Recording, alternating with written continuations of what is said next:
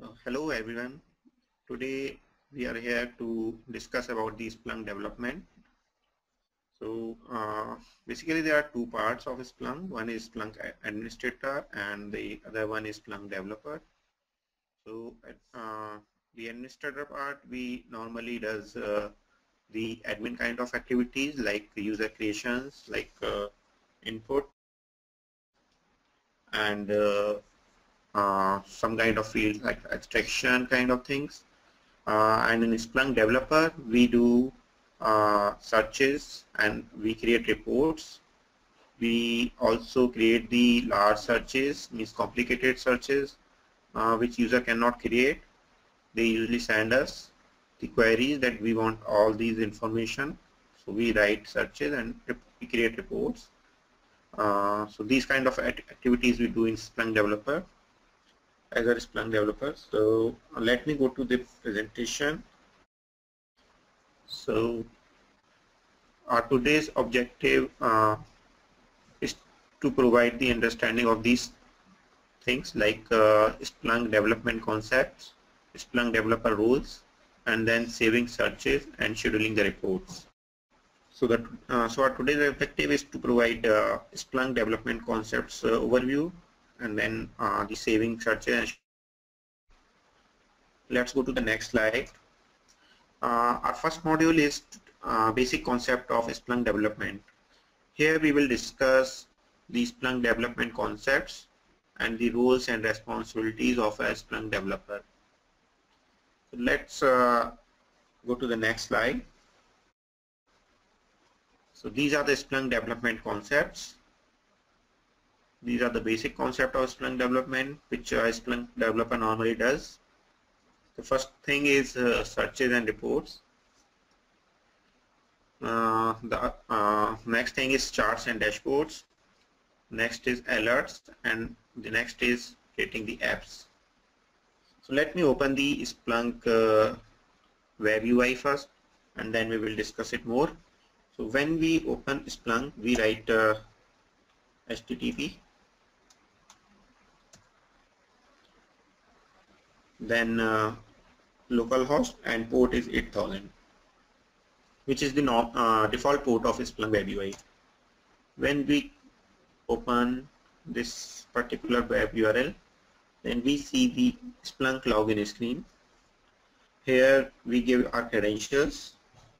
So let me go with the admin rights. So our default user is all the capabilities in it, and then we type the password of administrator. When we click on sign in, it goes to the home screen of Splunk. So this is the home screen of Splunk, where here is the search box where you can type your searches, and here are the options, like here are the settings which you can make. There is a settings menu, and so this is the Splunk web UI. So we discussed it in as an administrator, Splunk administrator training, all the things.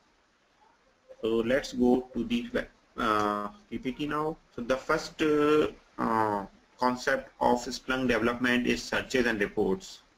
So searches are basically kind of queries which user normally creates to search the data. So we create searches. So basically when I say we, then it's a Splunk developer. So we create searches on the basis of requirements given by different users. These searches can be used in the form of reports later. These can also be used as a dashboards and alerts. So basically the main concept of Splunk development is searches. There are a lot of options available in Splunk to write the searches, like we have in SQL or Oracle, the SQL queries.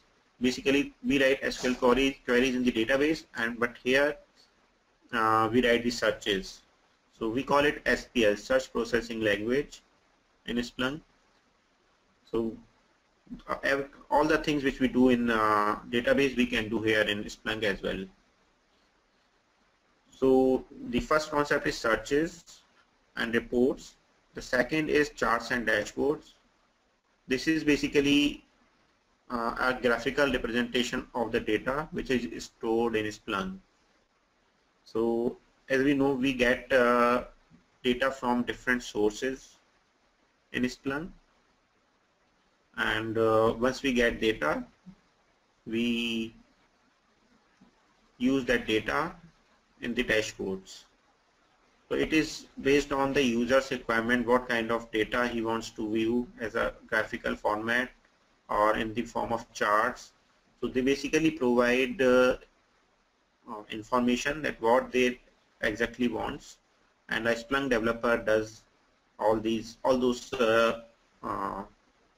changes which they want. So the next thing is alerts. Alert is basically an action which triggers to notify the users a result set of the requirements or errors required by the users. So alerts is basically fires on the real-time basis.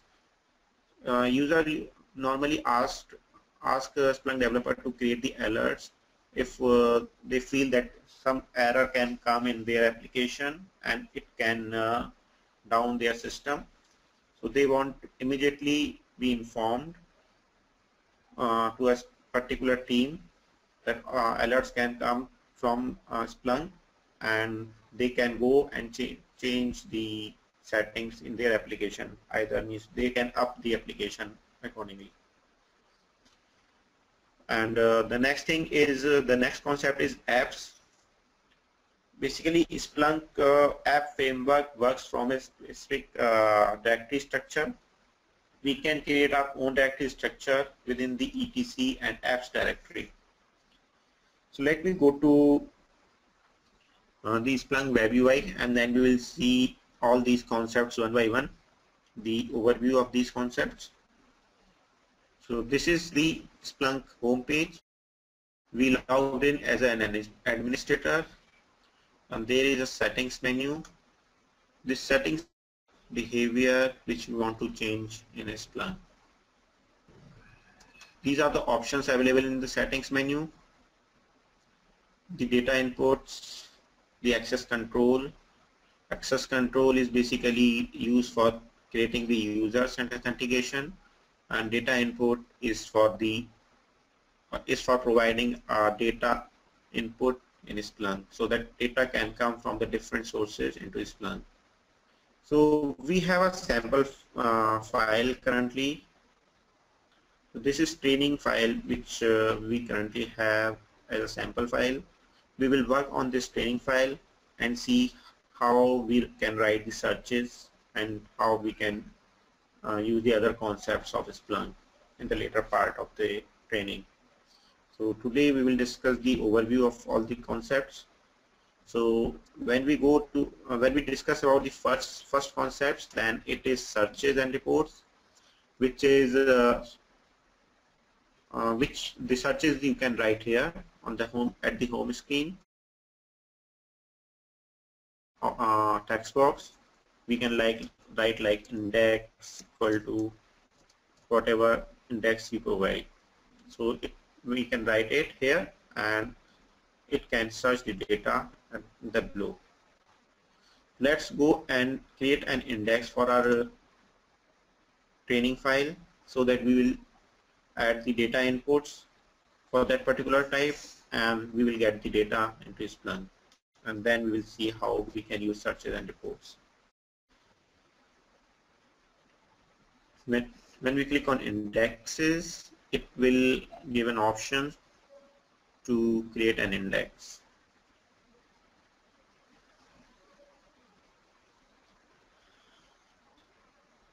Let's click on the new button to create a new index.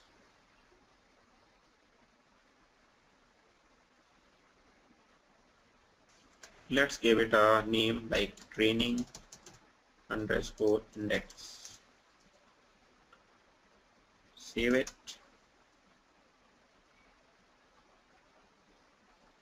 And this training index will come in the indexes web page. We have created index for our training file. Now we will go and add the data input.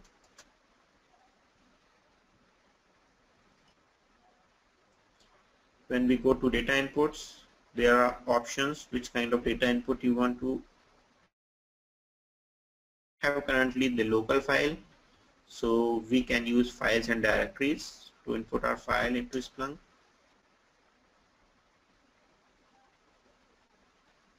Let's go to the new. It is giving an option whether you want to preview your data before indexing or you want to skip the preview. So let's go and skip the preview and continue.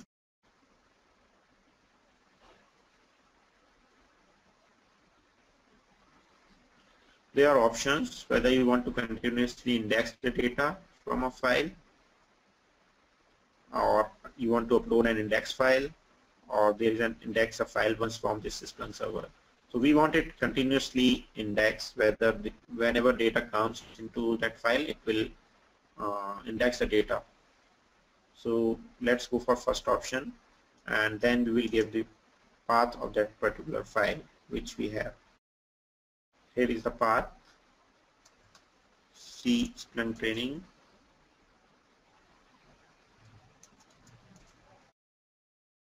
and then the name of the file.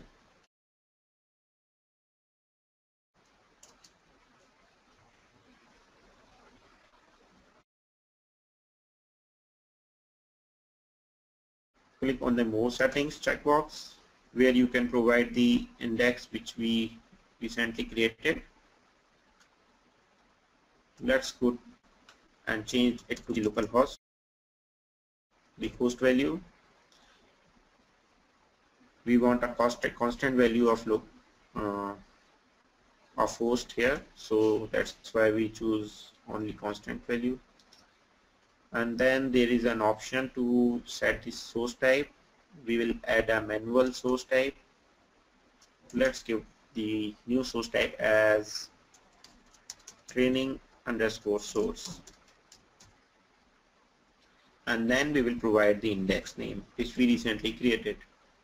So it was training_index, and then we go and save the data input.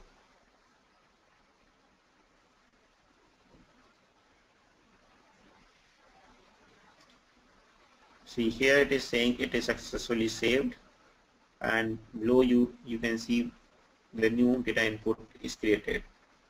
It is showing the source type and the index name which we just provided, and number of files is only one at the moment because we provided the file name. If we provide just the folder, then it will show all the files from that folder, and it will count the number of files inside that folder. Currently we have only one file, so then only it will say just our file.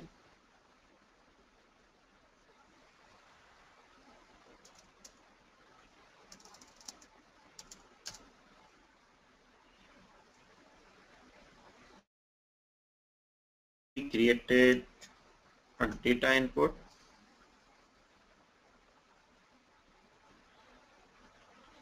Let's go and see whether the data is now came into the Splunk or not.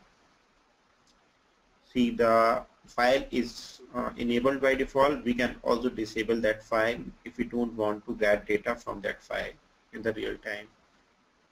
Let's go to the home screen again by clicking on Splunk.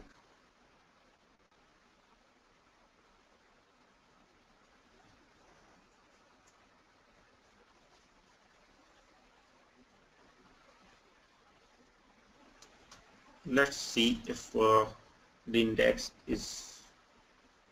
data is now available in that new index. Index name is training_index. Then we provide all time data.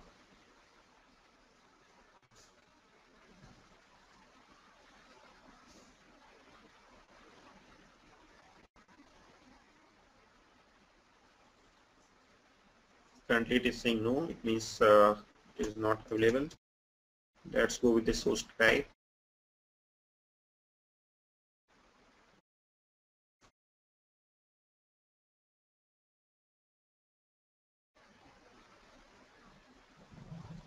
For that we need to change the keys of admin to search that particular index. Let's go to the roles in access control. These access control we already discussed in the Splunk admin. We have the admin role available in the access controls. We go and add that particular index.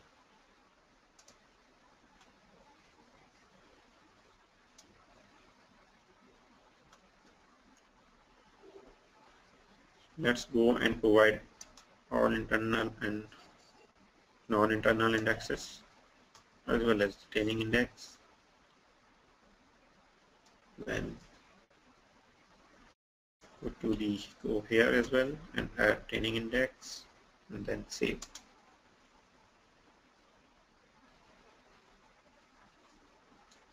Let's go again and see whether the index have the data in it.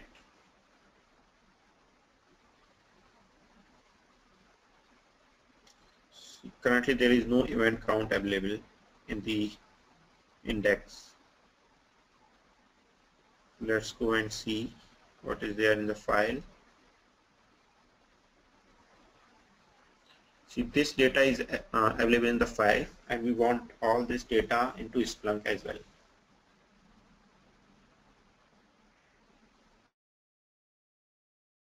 This is how we created the data input and indexes, and once the data will be available in training and so index, then we can go and search the data using the home screen.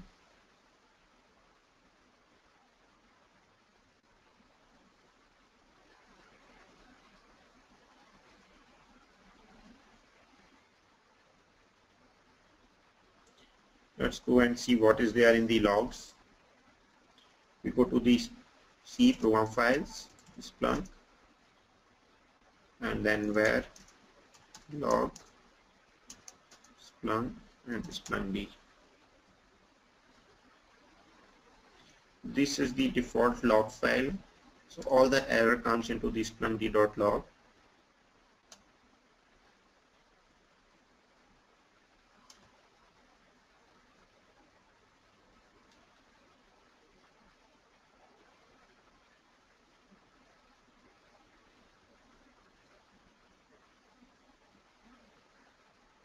Let's go and change the file name.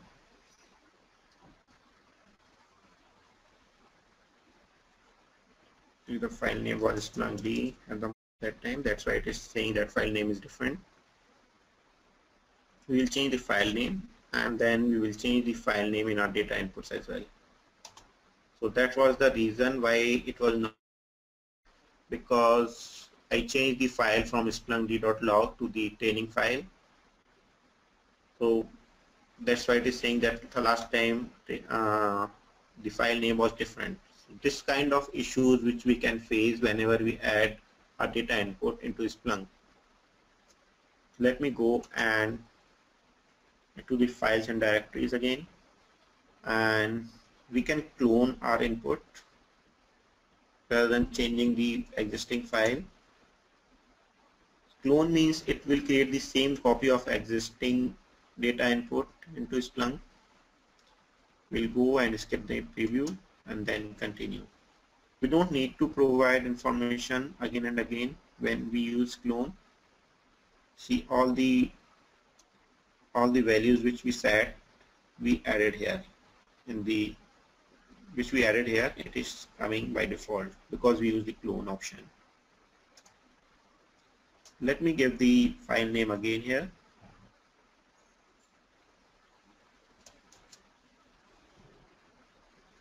With the original file name.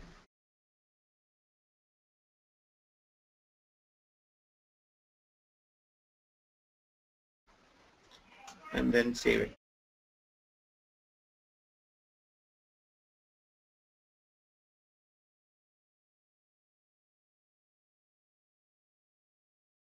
So we save the new input and we will delete the existing one because it is no longer required.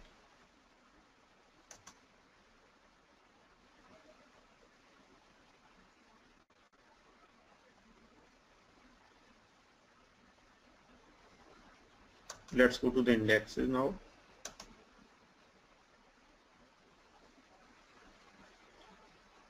It is still not indexed, so it will take time to index. We just added the input.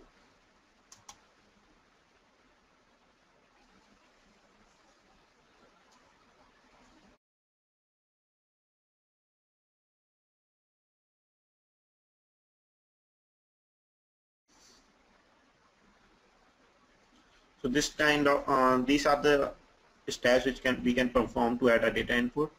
And once the data input is set, we can go and search the data. So our first concept was searches and reports, and let's go and use the existing index which is already there in the Splunk, like index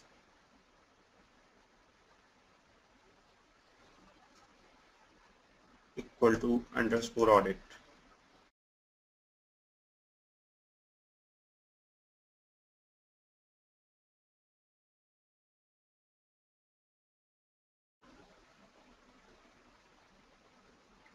So here is the data which is retrieved from the audit index. We can take the reference of this particular and discuss the concepts. So this is how we can write the searches. They are complex searches. They are options to group by or get some filters over it, which we can discuss in the later part of the training. And when we talk about the reports, then we can go to the searches and reports option, and then we can add a report based on this search. So this is the first concept. The next one is charts and dashboards. So we normally add the searches into the searches and reports option here. Let's go here.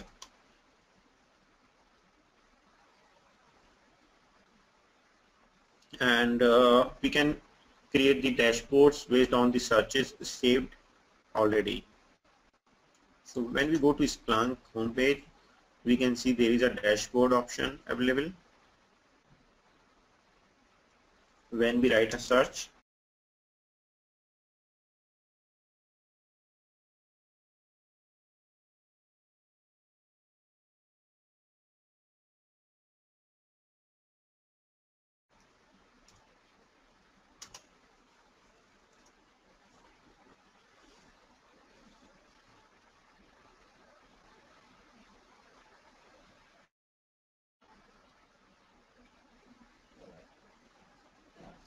so here you can see that dashboard option. When we click on the dashboard,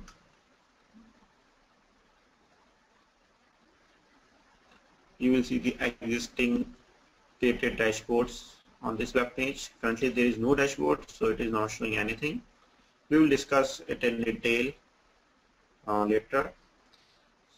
So here are the concepts we have, like search, reports, alerts, dashboards, and pivot. So, and also we have an apps creation role in Splunk.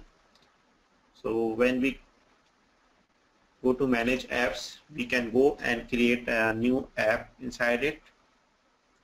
There is a option available like create app. When we click on this button, it will give us the option to create our specific app. So we usually create apps if we want our system, means if we have multiple forwarders or multiple search heads. So we usually create our own app with a set of configurations, and we deploy the app to the forwarders and the search heads or indexers for the processing. If we want all the Splunk servers use the same configuration. So this is also a Splunk deployment concept apps which Splunk developer normally works on. And alerts we have discussed that we have alerts. There is an option in settings, searches, reports and alerts. So all the searches, reports and alerts all go and save into this. We can also create searches, reports and alerts using the new option available on this page, like new. So we will discuss it in detail. So basically these are the basic concept of Splunk development. So we discussed the searches, reports, charts and dashboards, alerts and apps.